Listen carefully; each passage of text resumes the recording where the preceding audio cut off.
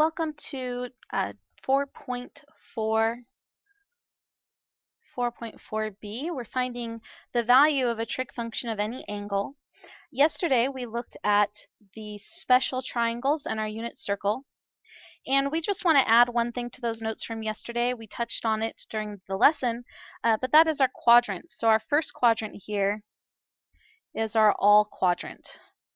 It's the all quadrant because all trig functions are positive between 0 and 90, or between 0 and pi over 2. Our second quadrant here is our sine quadrant, and that's because sine and its reciprocal cosecant are positive in this quadrant, all angles between 90 and 180, or between pi over 2 and pi. My third quadrant is my tangent quadrant, my T for tangent. Tangent and its reciprocal cotangent are positive between 180 and 270 degrees, or between pi and 3 pi over 2. And finally, my fourth quadrant is my C cosine quadrant. Cosine and its reciprocal secant are positive for all angles between 270 and 360, or between 3 pi over 2 and 2 pi radians. Now that you have that in your notes, we're going to resume what we were working on yesterday, but what you're going to notice is I made a slight change here. When I wrote the problem and started recording yesterday, I had the wrong angle here, and so I've changed that to 480 as it was intended to be. You're welcome to leave what you had in your notes and then just add one more of these to the bottom of your notes. And this will give us an angle that is on one of our special triangles. 40 degrees, you might notice, did not show up anywhere. So we want to do all of these for the types of trig functions that we'll actually see and be expected to be able to solve without a calculator.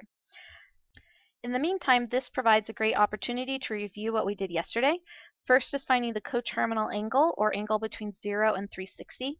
I would do this by taking the angle and subtracting 360, which in this case will leave 120 degrees. Next, I would want to find the quadrant this lies in. I can use my 120, and I want to find which quadrant will this lie in. I always start here on the positive x-axis. I'm going to go up. 120 is more than 90, but not more than 180. So this is going to be somewhere, this is all students take calculus. This lies somewhere in my sine quadrant. Sine is positive there, and its reciprocal cosecant is also positive there. So I know that sine or cosecant will be positive in this quadrant. Looking at that, then I can determine what will my sine be, S-I-G-N. Will this be positive or will this be negative? Because I'm finding sine in the sine is positive quadrant, my answer will be positive.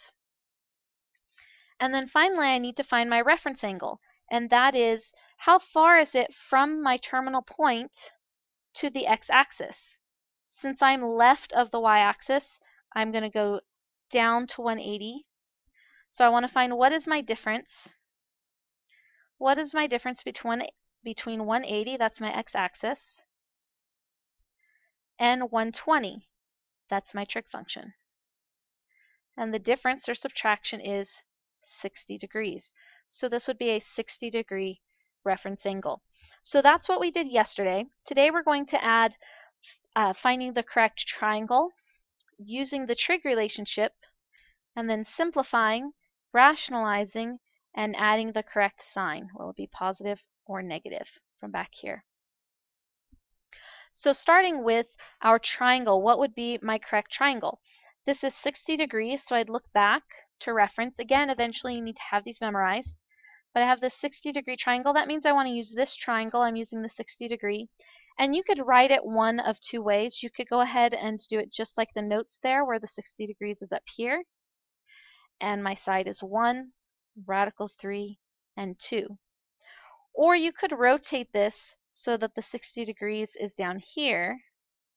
But keep in mind the short side 1 is still next to the 60, long side is still across from the 60, and the hypotenuse is still 2.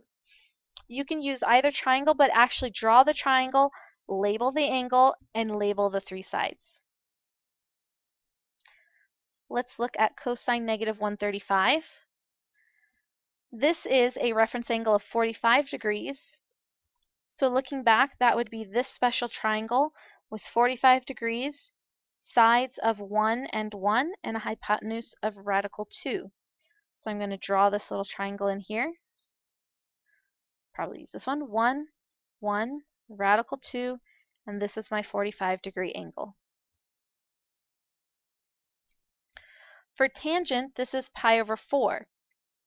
I can look at my triangle again. This is my pi over 4 triangle, sides of 1, 1, and radical 2. So this triangle, the sides of 1, 1, and radical 2, and this is my pi over 4 angle. Now go ahead and select the appropriate triangle that you would use for this problem. You should have in your notes your coterminal angle, your quadrant, your sine, and most importantly your reference angle, and you'll use the reference angle to select the correct triangle. Okay, next we're going to write our trig relationship. To do this, we're going to look back at what trig function am I finding, and remember our SOHCAHTOA, or Oscar had a handful of acorns, whichever one works best for you. This is sine, and sine would be opposite over hypotenuse. Well, which is opposite and which is hypotenuse? Here's my 60 degrees. Opposite is radical 3. And my hypotenuse is 2. Go ahead and write this a little bit neater. Opposite over hypotenuse will be radical 3 over 2. And write that in. Write what the trig function is, opposite over hypotenuse, and then what value you get. So our trig identity and the value. Looking at cosine negative 135, this is cosine. Cosine is adjacent over hypotenuse. Looking at my triangle, the side that's adjacent to 45 is 1, and my hypotenuse is radical 2.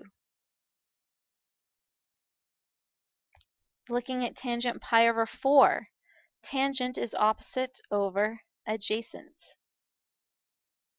And then opposite of pi over 4 is 1, and adjacent to pi over 4 is also 1. Now you can go back to this cosecant. Cosecant is a reciprocal identity. It's reciprocal of sine. So if sine is opposite over hypotenuse, what would cosecant be? Write that here, and then fill in the values, which will go on the top and which will go on the bottom. And you'll be able to select that in 2 questions at the end now. Okay, we're in the home stretch now. We're going to put it all together.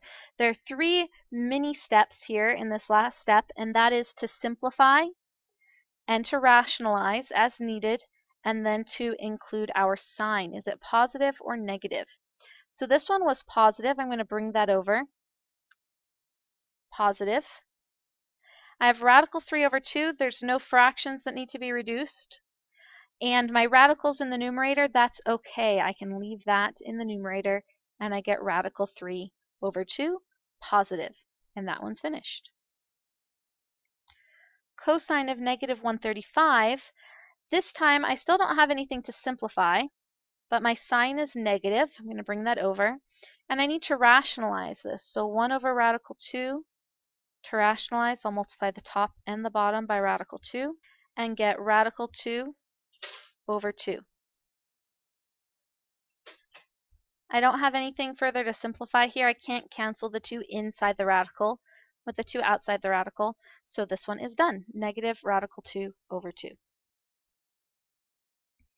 Here I have tangent 11 pi over 4, and I have 1 over 1. That can be simplified and should be simplified to 1.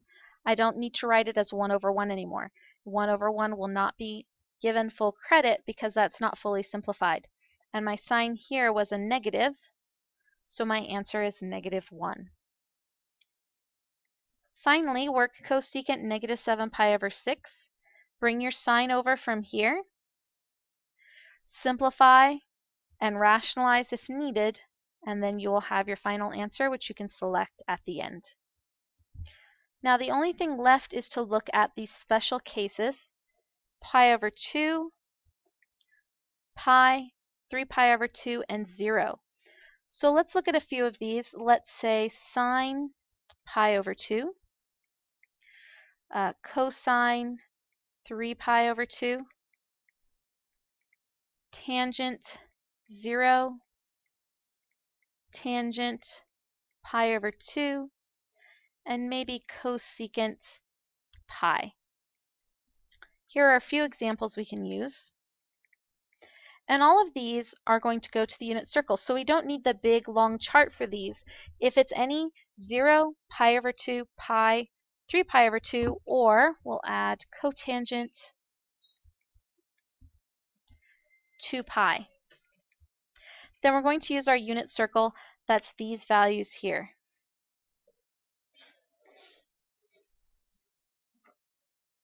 We'll start with sine of pi over 2. I find pi over 2 on my unit circle, that's here. And I'm finding sine. Sine shows that it is 1, so I can say this equals 1. That's it. For number 2, cosine of 3 pi over 2. So I find 3 pi over 2 down here, and cosine is the x-coordinate, so it's 0. Let's look at tangent of pi over 2. So here's pi over 2. Tangent is y over x, or sine over cosine. Well, my y, or my sine, is 1. My cosine, or my x, is 0. 1 divided by 0, that is undefined. And tangent is slope, essentially, and the line going from 0 up through pi over 2 would be straight up and down. It would be a vertical line, and vertical lines don't have a slope. Their slope is undefined. We just found tangent of pi over 2, but I wrote the information up with tangent of 0. That actually goes down here. That'd be y over x, which is 1 over 0, undefined. Let's go ahead and look at tangent of 0. Here's my 0. Tangent is y over x, or sine over cosine. This one is 0 over 1. 0 over 1 is fine. It is defined. Any 0 divided by anything is 0. Now we get into some reciprocal identities. Cosecant. Cosecant is the reciprocal of sine, so 1 over sine. I can see here that sine equals 0, so this is going to give me 1 over 0. Cosecant is undefined at pi. And finally, cotangent, you're going to try on your own. Find 2 pi, and cotangent will be the fundamental identity cosine over sine, or x over y. And you'll use that to find cotangent if it's defined. If it's not defined, you'll choose undefined. And that's it.